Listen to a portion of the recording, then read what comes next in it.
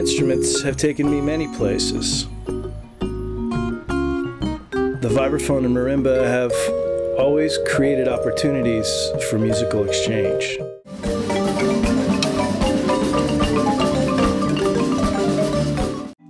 I've thought many times, why don't I play instruments that people use? Why don't I play instruments that people know what they are? And when I go through these reasons in my head, I never come up with anything that can mean enough to make me try and redirect my passion. After school, your dad came to see me. He said, "My son is going to be a scientist, and I don't want you to encourage him any further in his music." We'll take him on a gig and we'll give him a chance to perform in front of a little audience, and then I'll do as Dad said. I won't encourage him anymore. And that was the funny story connected to the gig was we were playing a tune, I can't remember what it was, and you were really excited, and I said, "Arthur, take it out." And what I was trying to say to you, that was the musician's language that meant, okay, you've played your 3 choruses, now we're going to finish the tune. And you thought I meant keep going.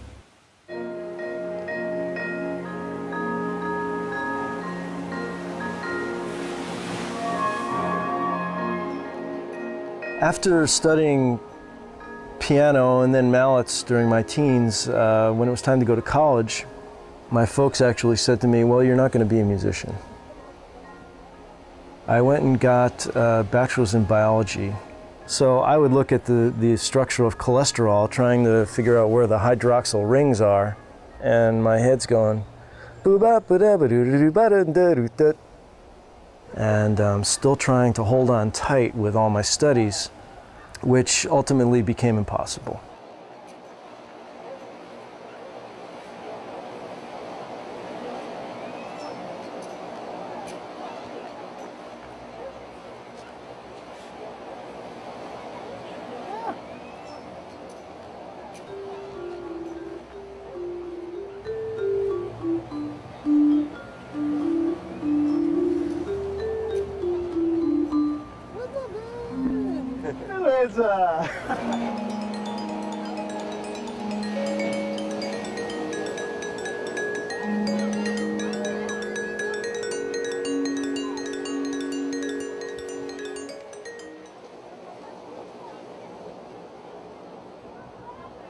Because the vibes and marimba are not really part of any normal working musical configuration, it always required me, from when I was a kid even, to either find ways to fit into situations musically or to create my own music. I was invited to play a composition of mine in Brazil. It was a dream of mine to play with an orchestra. The first rehearsal I was anxious because I didn't know how the orchestra would respond to my piece. It was thrilling to hear all the notes coming together, but I was still nervous about the concert. Brazil has such a rich musical culture. It felt right that my piece premiered there.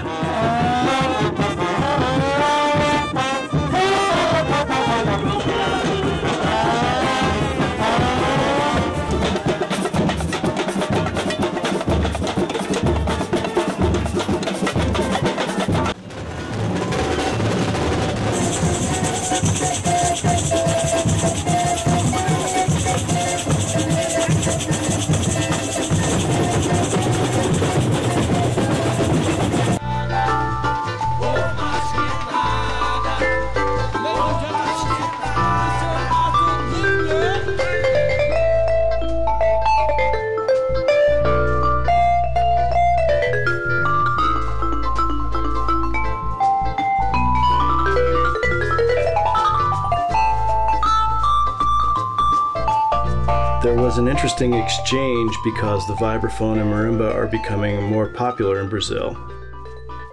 And the rhythmic qualities of Brazilian music has also influenced my own music.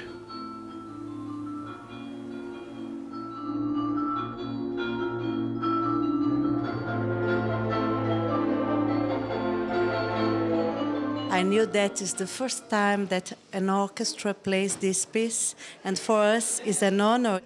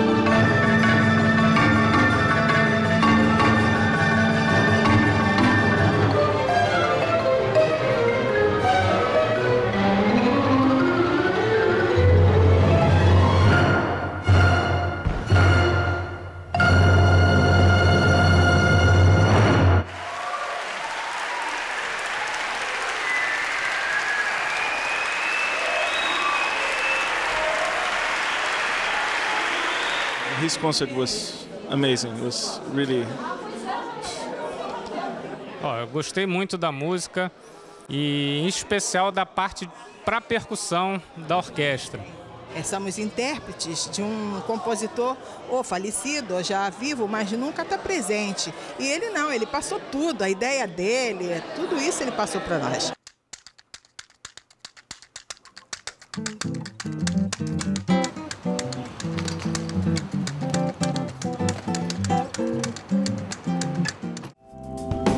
Let's go, drum. All right. Here we are.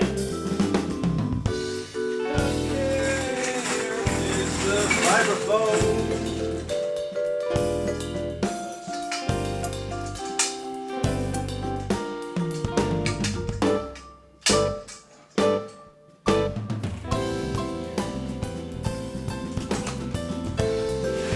The vibraphone, I think, was originally called the steel marimba, but the actual vibraphone, which was brought into jazz in the 1920s, got its name because it had a little bit of a different design than the marimbas and the xylophones, in the sense that it had this kind of rotating wheel underneath the metal keys that created vibrato and thus vibraphone. So kind of a wavering of the sound, a little bit more of an expressive sound.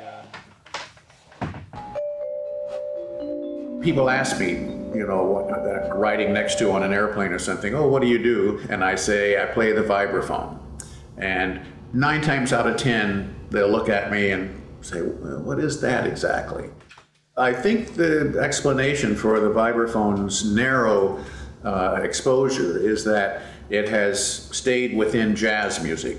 You rarely see it in classical music, rarely see it in pop music. You don't see it on TV, you know, with rock bands or pop bands.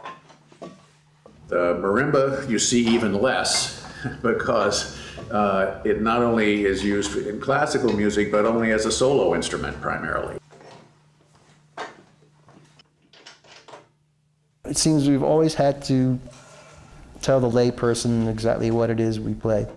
We're told that it started out as a hole in the ground that would fill up with various levels of rainwater. Anyway, people get confused about xylophone, marimba. So it basically overlaps and dovetails the range of the marimba and extends it up from about its middle on up. It was a show instrument. You know, there are a lot of show pieces that were written back in the 20s and 30s. What is the definition in the Britannica for marimba? And we looked it up. It said, quote, stacks of wood beat upon by savages.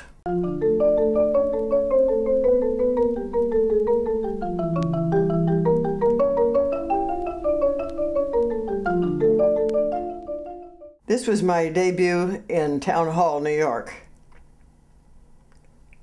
in 1956. And that's where I was labeled as the first concert marimbist.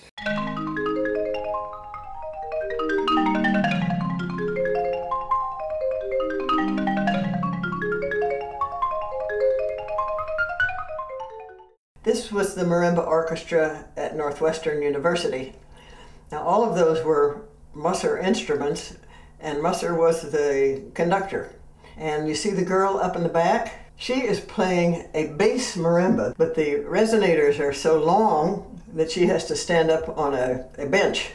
These are called tulip shapes. Somebody else gave them that name, but it was my mother who began winding mallets this way, because you can get up to the soft part and you don't have to do it physically.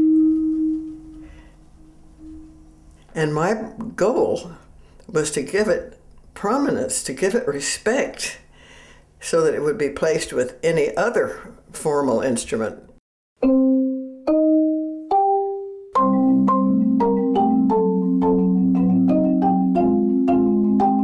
In the 80s, I decided to take all the new marimba techniques that were around at that time and to write a concerto, a modern concerto that could demonstrate the potential for the instrument.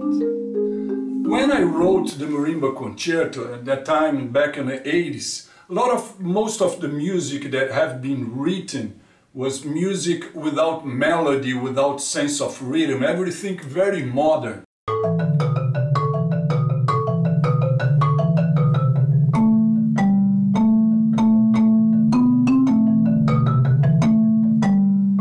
I put together a melodic piece where people could connect emotionally with the piece.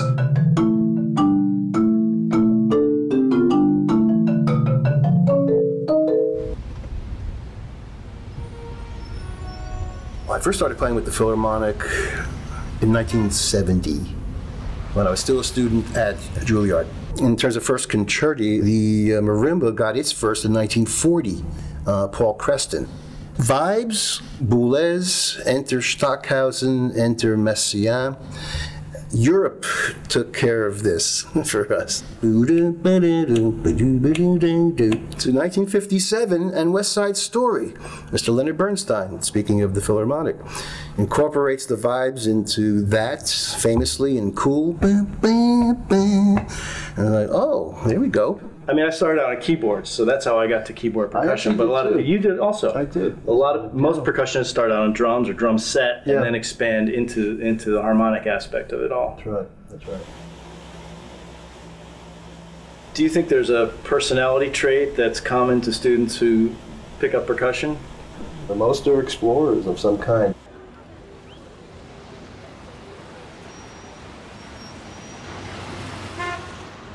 I'm playing here tonight.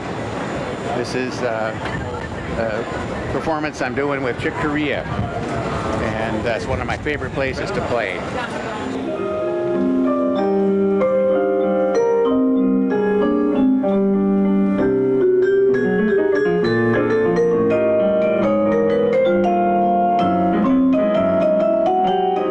As a kid, and started playing the vibraphone, and it was 1949. I was 6 years old, and the vibraphone was 20 years old. So there were a lot of things waiting to be discovered. It was great timing on my part and sheer luck that I was born in the right era.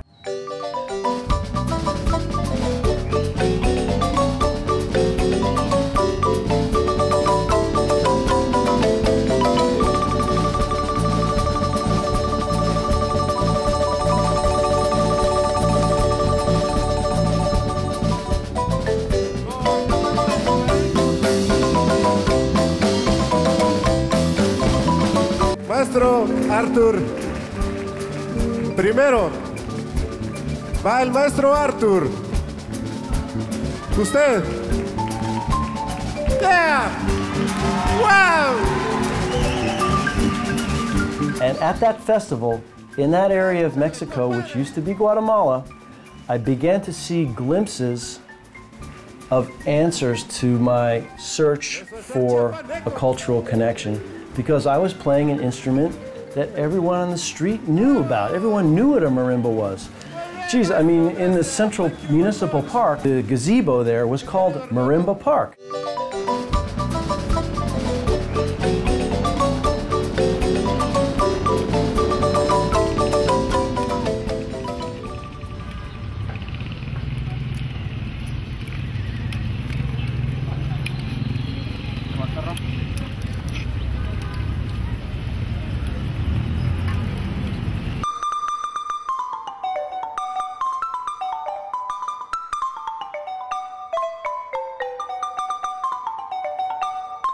The marimba is our national instrument because it's part of our life. In Chiapas, we say the people born with the marimba music and die with the marimba music. Did you grow up in this house? Yeah, I was even born in this house. Physically, you were born in exactly, the house? Yeah. And my father too. And my grandfather bought this house many, many years ago and started making marimbas here.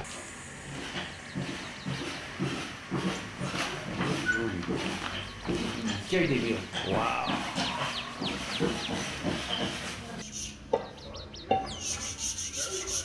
They represent an African marimba player And over there, Maya marimba player, I consider that our roots in the Mexican marimba. Originally, remember these instruments were mainly for making rhythm. Now we have a making rhythm. Rhythm, yeah. Now we have a melodic instrument with a section for playing melody, section for playing chords, and bass too.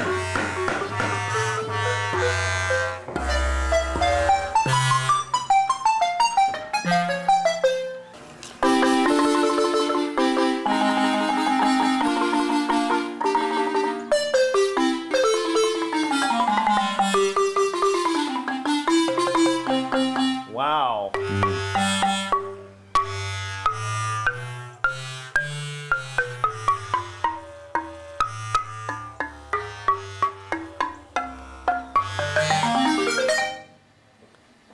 I could play all day. You better. And remember the other kind of mallets, very big and soft. For getting the fundamental sound in the bass section. It's interesting that you mentioned the African instruments having more of a rhythm function. Yeah, I mean, I understand that. And with the Mexican marimba, we have both possibilities, making rhythm, making a bass section, and making melody. Yeah. Part of the evolution of the marimba. The evolution of the marimba. Exactly. And these were made by local sculptors? Exactly. Or by friends of yours? Exactly. Or here in Chiapas? Yeah, here in Chiapas de Corzo. Wow. Yeah.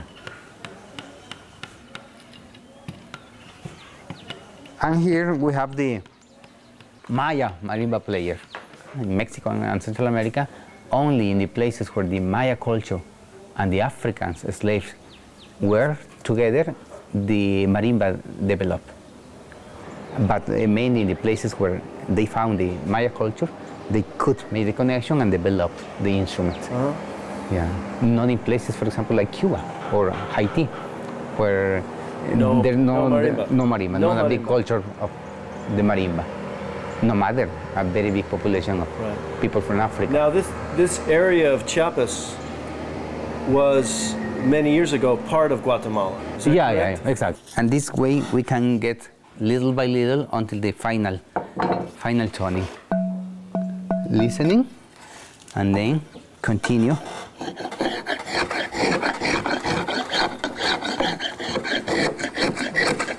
Removing more and more wood. Can I hear it again now? Yeah. It's up a tiny bit.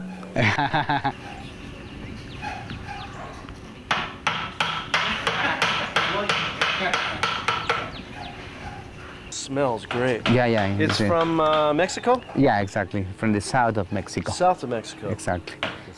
I always love to see the bark here. Yeah. The bark really gives you the idea that it's a tree. Exactly. You know what I mean? That's very, very nice, the connection between a very rustic piece of wood and the final marimba. Mother Nature gives you the wood. Exactly, yeah. To make the music with, exactly. To make the sound. Yeah. Approximately 8 to 10 marimbas a month. Approximately 120 in a year. And how many years has this factory been making marimbas? 100 years. 100 years? Yeah. And he is working, my brother.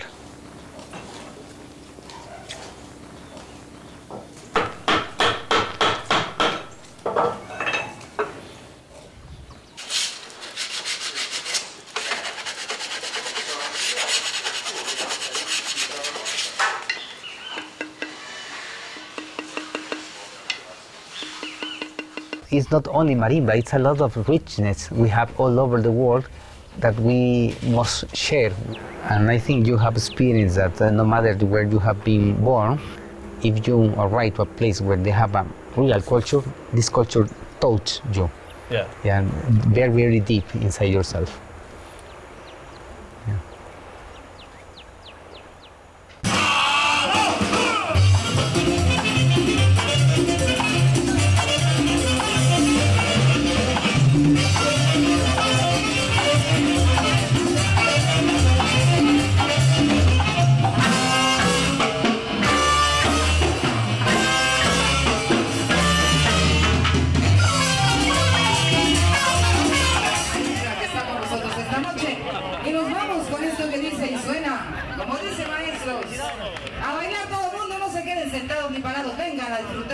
de esta gran marimba orquesta. ¡Vámonos!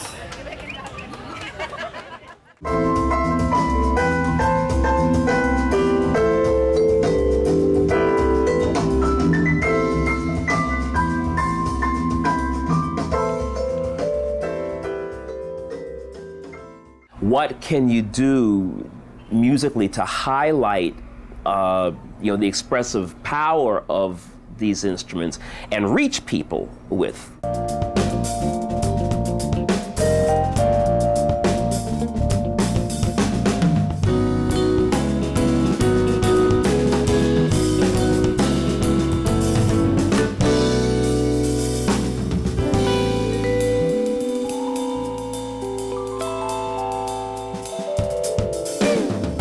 Being a performer in today's environment is very difficult because there are far less places to perform.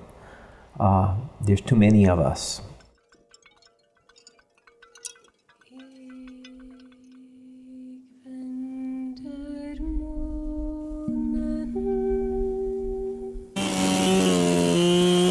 I went to Norway to play at the first ever ice festival for ice music instruments.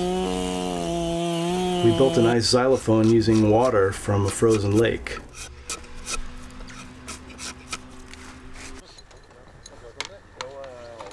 We're cutting these blocks, and they're all bobbing at different rates. There was a rhythm there. Boom, boom, boom, boom. This one's coming up, this one's coming down. It was the rhythm of the ice. 1, 2.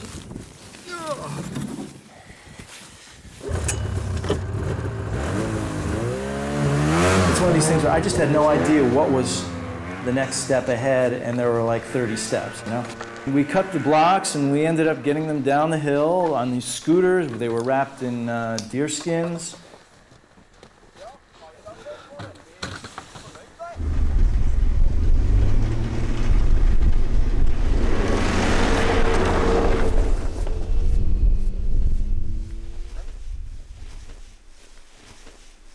My goodness. Ah, good morning. Welcome. Fantastic. So actually I do tune somehow, but I just tune to get the sound, not to get an exact tone. Just to make very small adjustments all the time too.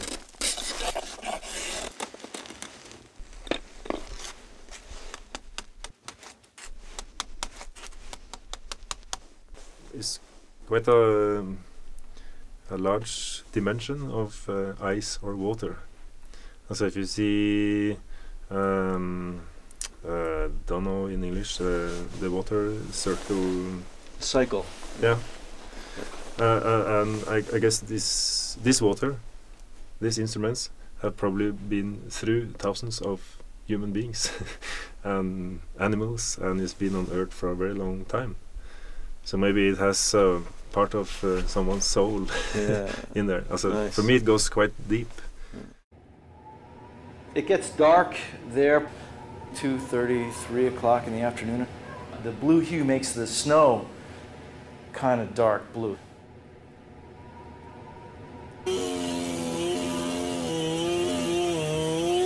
I finished the instrument only hours before the concert, so I had no time to get to know them. I knew what the individual bars sounded like, but making music on them together was a complete unknown. I'm having as much playful experience as the audience hearing it because it's entirely new for me.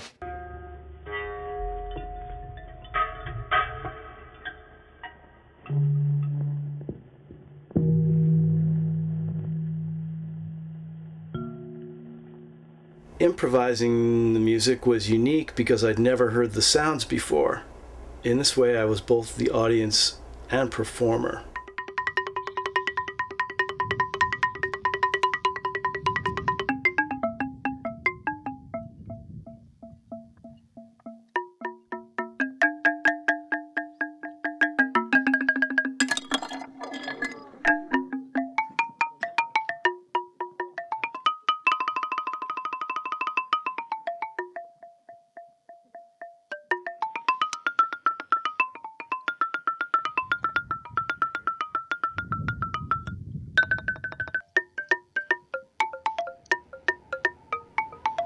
Eventually, the instruments melted. Music went back to nature. Whether you are black, whether you are white, we are all human beings, created by one God. Yes. Why don't we come together, love each other? Ho! Aha! Ho! Ho! Ho! Ho! Ho! Ho!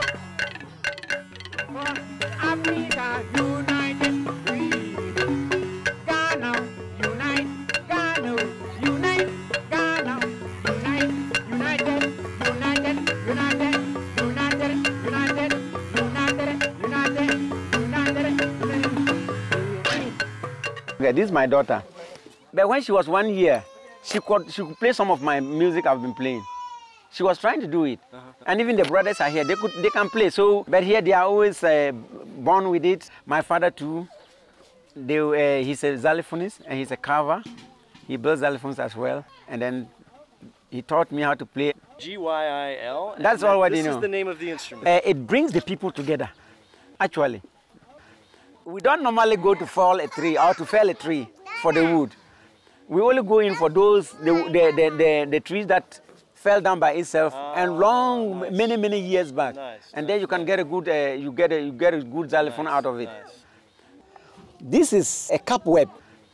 Cobweb? Yeah, from the spider. Okay. Yeah. So originally that is what we use. And it vibrates so nice. Yeah, one layer. So how long ago did you stop using the spider web? Maybe 5, 6, 7. Recently? Yeah, recently, not far. Now it is at this port. So that means we have to dig it more, cut it more. Why do you use this type of wood? This type of wood, ancestors, our old people, that's what they use. And it is the best among all the wood because they have tried the other woods and they don't give the sound like this one. Yeah. And then we call this one lega. Lega? Yeah. And then the English call it rosewood. Rosewood? Yeah. So, very good. Rosewood from the American marimbas comes mostly from Honduras. Exactly. You have them in North America, or is it South American countries? Yeah. You know, this is what type of skin is it? The skin is a goat. Goat? Yeah, and then, but normally it's cow. Okay. Good. Now it's high. Good.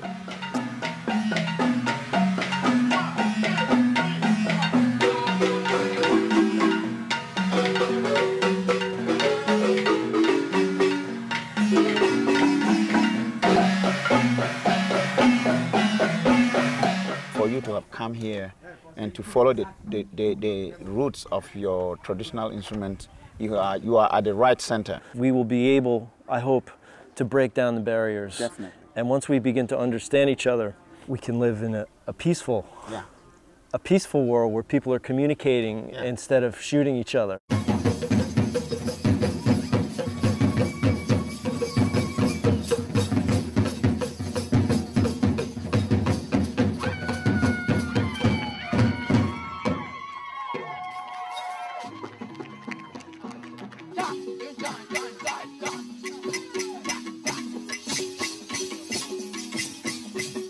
We use songs to educate the community. We use songs that entertains the community. We use songs that bring community harmony.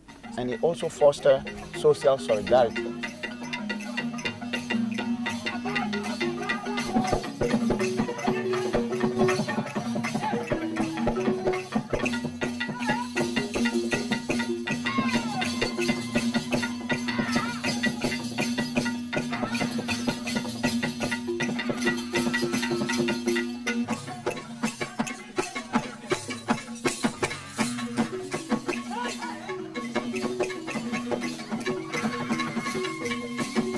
In our culture, music is part of life. It's part of the everyday life of everybody. You choose to be part of it or you are out of it. If you don't understand it, you can dance. Every song that they will play have its meaning. So you dance, not they will play and you dance anything. So you have the implicit journey and the explicit journey, and they're parallel. I go to Ghana and I go to Norway and I go to Brazil because I feel fulfilled there. We always seek fulfillment. We're all looking for the wholeness.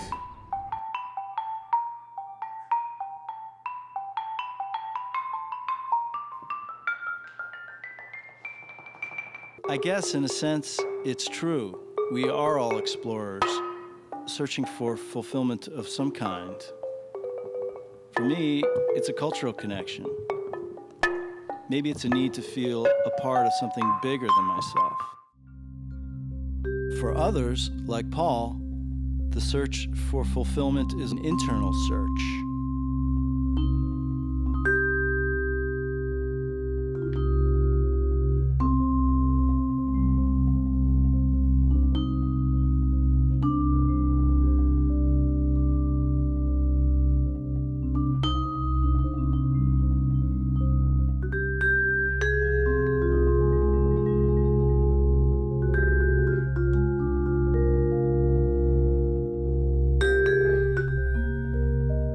Here on the barren plains of Iceland, his fulfillment comes in the form of a solitary quest.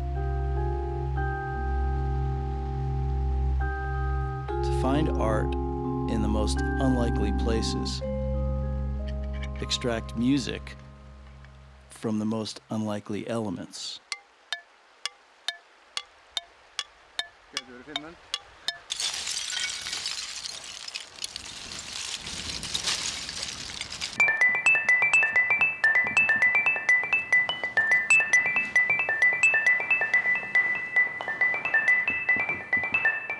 For Paul, the search is the fulfillment.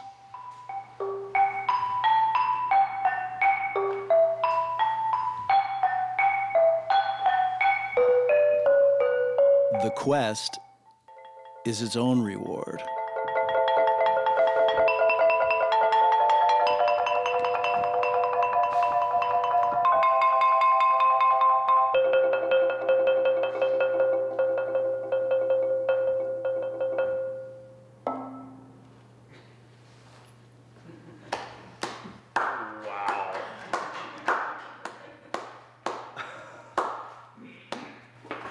Wow. To you, this is Sancti Cecilia, and this is a very beautiful tone, is D. And so is your name? Oh! Yes, so. Wow. This is Sancti Cecilia.